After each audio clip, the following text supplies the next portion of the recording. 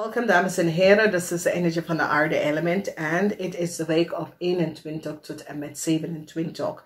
Verdriet is hier in deze week over een project of iets wat sommige van jullie zit daar aan te werken en het affect vrouwen 40, tussen de leeftijd van 40 en 50. Verdriet met de werksituatie, verdriet komt op voor heel veel van jullie vrouwen tussen de leeftijd van 40 en 50. Verdriet over liefde en relatie wordt behandeld. En ik zie dat in de weekend je partner gaat het aan jou vertellen. Dus als je bent tussen de leeftijd van 40 en 50, ik zie verdriet met je relatie. Oké. Major issue is dat mensen van het verleden komen terug. Sommige van jullie had gehoopt dat je iets niet gedaan teken als Scorpionnetje in het verleden. Sommige van jullie dat was in een relatie met een Scorpionnetje. Ik zie dat jullie have creëerd some sort of a probleem voor een Scorpionnetje. En ik zie dat als je bent in een relatie met een Scorpionnetje behind some sort of behind de relatie tussen jullie twee.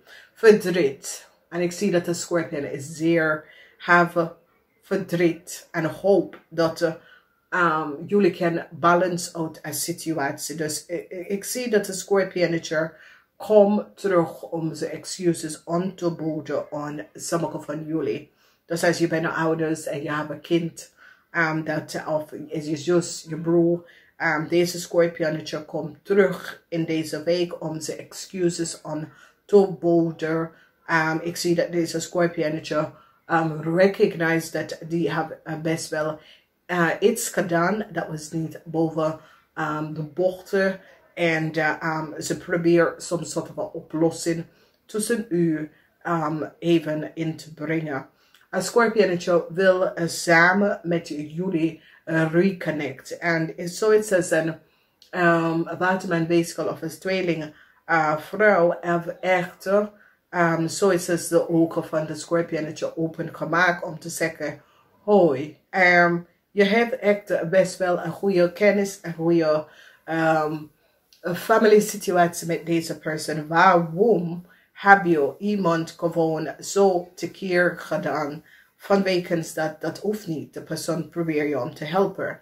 En ik zie dat een waterman weeskal of tweeling zit tegen een Scorpion om te zeggen, hey, je hebt de aarde mensen zo tekeer, some sort of a fraud, some sort of a fault manier deze persoon ingebracht.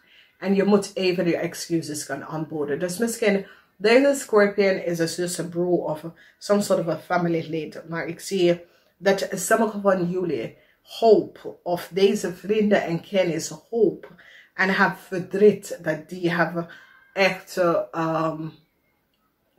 echt pain, painful issues gebracht in je leven. Een eind komt naar een situatie en heel veel van jullie is blij.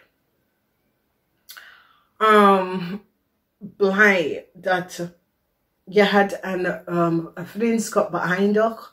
En nou je bent zo blij omdat je recognize, Jezus, ik had een gevoelens dat die mensen was niet helemaal kosher.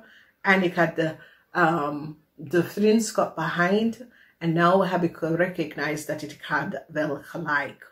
Ik zie dat een waterman weeskal of tweeling vrouw komt naar jou om zijn excuses aan te boden.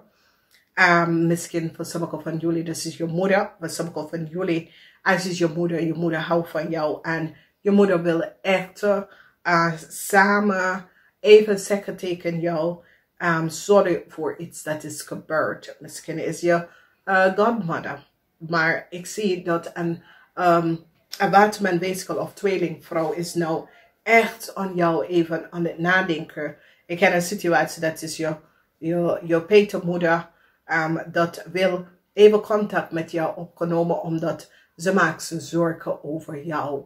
Ze hebben nou gerecognized dat family en vrienden hebben jou getast. En ze wil even met jou even gaan reuniten. Ze wil contact met je opgenomen, omdat ze maakt zich zorgen over hoe het gaat met jou. Oké. Dus dit is een tweelingvrouw. Dat zit heel veel aan u na te denken, omdat ze wil even weten hoe het is met jou.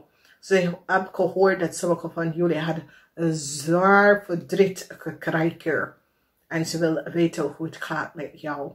Nou, de center van je lezing is dat je wordt succesvol. Grote succes over een kreef. Een kreef heeft samen met anderen tegen jou gewerkt in de verleden. En ik zie verdriet voor deze kreef. En je wordt zeer succesvol. En als je hebt gerecognized is dat whatever de kreef heeft gedaan tegen jullie. Deze kreef heeft verdriet. Maar jou wordt succesvol over deze verdrietige situatie. En ik zie dat de rechter gaat kiezen voor jullie. Dus sommige van jullie hadden problemen met een oude kreefwerkgever. Of dat heeft creëert heel veel problemen. Een rechter brengt deze situatie tot een eind. En put een stop. Dus je krijgt gewoon succes. De kreef heeft echt nou problemen. En ik zie een groot verdriet voor een kreef dat heeft tegen sommige van jullie gewerkt. Tegengewerkt in het verleden. Jij krijgt groot succes over deze kreef. Over een groep van vrienden. Dat heb je getast en heb je tegengewerkt. En je hebt nou succes. Je wordt succesvol over deze mensen. Dus er is een week waar op de workvloer een groep van mensen heb je tegengewerkt. Die probeer je kapot te maken, ook als je ging weg. Die zit gewoon achter jou. En een kreef was de grootste vijand. En nu ik zie dat een rechter gaat een eind hier maken. Omdat de rechter recognized de leugens en deceptie van 3 vrouwen. En hoe deze 3 vrouwen hebben gecreëerd problemen voor jullie en je familie. Oké, dus leugens en deceptiveness over de familie. Our family heeft tegen jullie tegengewerkt. Een cycle is geopend. De rechter zegt, nee, deze komt tot een eind. En ik zie dat jullie jonge vrouw, als jullie jonge vrouw is een notary of is in de rechter of werk in de rechter. Ik zie problemen omdat de rechter komt achter dat jullie vrouwen en jullie jonge vrouwen tussen de leeftijd van 40 en 50 hebben gelogen en hebben documentatie gecreëerd en falsificeerd. Een weeskal gaat even opgeven wat precies is gebeurd tegen haar familie. Een weeskal wordt gepakt en een weeskal gaat echt vertellen hoe mensen hebben tegen een familie tegengewerkt. Oké. Ik zie een groot succes over een groep van mensen op de workvloer dat hebben jullie echt probeer je reputation kapot te maken en dat soort van dingen. En je wordt zeer succesvol over deze persoon. Dus heel veel van jullie hebben geen verdriet van de eind van de relatie tussen u en de waterman weeskal of tweelingvrouw. Ik weet het niet als je moeder, maar voor de moeder het is liefde dat de moeder laat zien. Het is je peetmoeder, liefde dat ze laat je zien, maar jonge vrouw dat je boss was een tweeling. Ik zie deze tweeling recognize dat hey, ik heb in deze persoon mijn vertrouwen daarin geplaatst en nu recognize ik dat deze persoon was zo oneerlijk. En ik zie dat je hebt je vertrouwen in een jonge persoon. En het is een jonge Scorpionnetje of a jonge Scorpion vrouw. So there is some sort of an issue with een jonge Scorpion vrouw. En deze jonge Scorpion vrouw, mensen hebben nou achtergekomen de logens en deceptiveness van een jonge Scorpion vrouw. En dat een jonge Scorpion vrouw heeft niet de waarheid verteld. Maar sommige van jullie, deze jonge Scorpion vrouw, komt terug naar jou naartoe om te zeggen, hey, ja, misschien ben ik een beetje te ver gegaan. Maar ik denk dat ik moet mijn ei kwijtraken. En jij zegt, nou is goed. En je gaat deze persoon van een afstand houden. Omdat ik zie dat de jonge Scorpion vrouw recognize dat ze is te ver gegaan. En hebben jou dwars, heb je echt dwars door some sort of communicatie wat deze Scorpion heeft gedaan. Some sort of communicatie. Ik ken een zus, ik ken een vriendin. En deze vriendinnetje komt terug om te zeggen, hey, sorry, mijn excuses hiervoor. Maar ik zie dat jullie willen geen lot apart met deze persoon. Jullie zijn, zoiets says, je hebt je hij goed. Weet je communicatie, wat je hebt tegen mij gecommuniceerd, was duidelijk, is goed, wifey, tot ziens. Dus mensen nou recognize, omdat misschien je moeder, dat is een tweeling, gaat even recognize dat, hey, wat de Scorpion hebben zo te keer over jou gezegd, en tegen jou gezegd was niet goed. En ik zie dat deze Scorpion heeft verdriet. En deze Scorpion wil even zijn excuses aan jou aangeboden. Maar ik zie dat jij bent zoiets says, ik ben hierover. Weet je, soms wil ik alles zeggen, maar soms wil ik gewoon het zippen. Maar zij heeft gewoon bam. En jij bent zoiets says, ja, ik hoef het niet van jou aan te nemen. Dus doe ik. Weet je, je hebt, is zoiets als iemand geeft een opmerking of jou keihard gekwetst.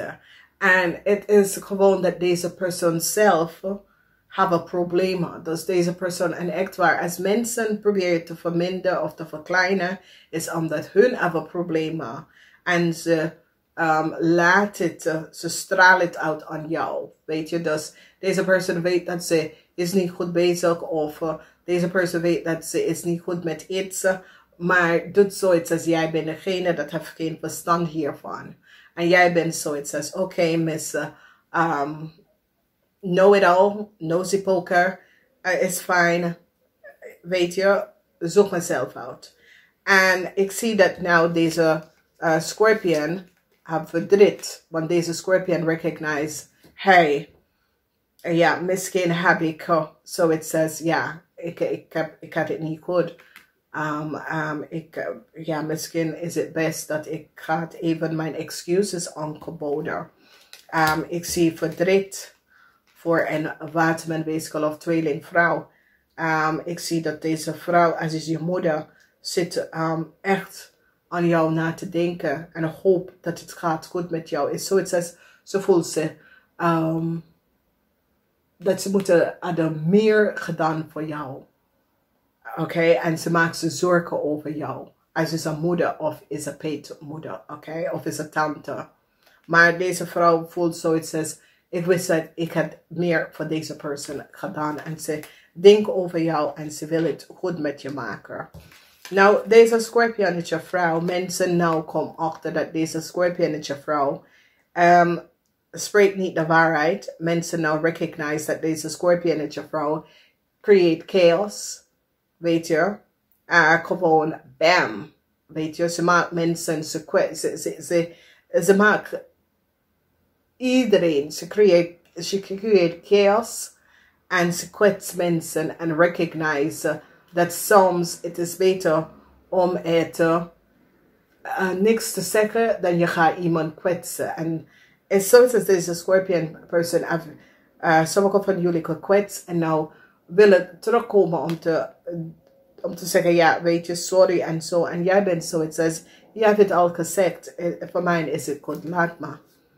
Dus ik ken een Scorpionetje, maar ik ken iemand anders, dat heb ik gekwetsen, dat hebben achter jou geroddeld en je hebt het gehoord en deze persoon komt terug omdat deze persoon wil sorry zeggen, maar voor jou is het goed. Nou, ik zie dat heel veel liefde van de familie komt op. Ik zie dat sommige van jullie proberen een family issue, een family problemen, some sort of oplossing. Ik zie als je bent getrouwd met een maagdmensen, there is some sort of a problemen met zijn en zijn zaken. Ik zie verdriet. Verdriet is hier voor een ramly of boodschap person. Heel veel verdriet, oké. En de problemen met de verdriet voor deze man is dat deze man en zijn familie is in heel veel problemen. Deze man is een ramly of boodschap person met zijn familie. Hij en zijn familie have creëerd some sort of a problem. De rechter komt op om deze man. Deze man have belastingschuld en dat soort of a ding.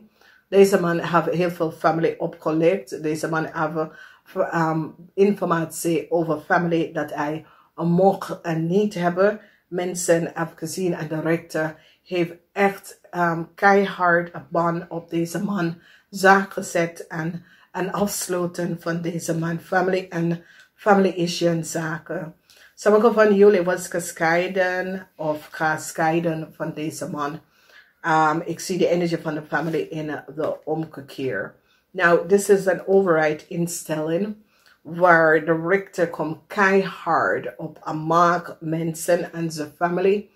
De rechter heeft gezien dat een maagdmensen van een ander land, hij en zijn familie is belasting schuldig. Yes, het is een maag.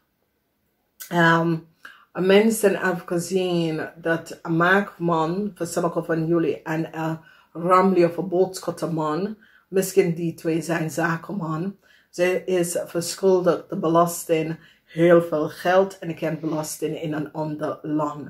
En dit is een maagdman of een ramly of boodschapperman, omdat mensen nou recognize wat deze man en hoe deze twee mannen, voor sommige van jullie het is vrienden, kennis, broer en zo. Voor sommige van jullie is het niet. Voor sommige van jullie het is een separate family dat heeft deze issue. En het is een belasting dingen. Het touw moment komt op omdat ik zie some sort of a belasting situatie voor een ram persoon in een ander land. En het heeft iets mee te maken met jullie harde mensen. Omdat ze recognize wat deze persoon heeft gedaan. Oké, dus is een ramly of boodschap person. Een touw moment kom op voor deze persoon. Omdat mens is nou van op de hoogte wat deze persoon heeft gedaan. Ik zie dat sommige van jullie gaat een brik krijgen.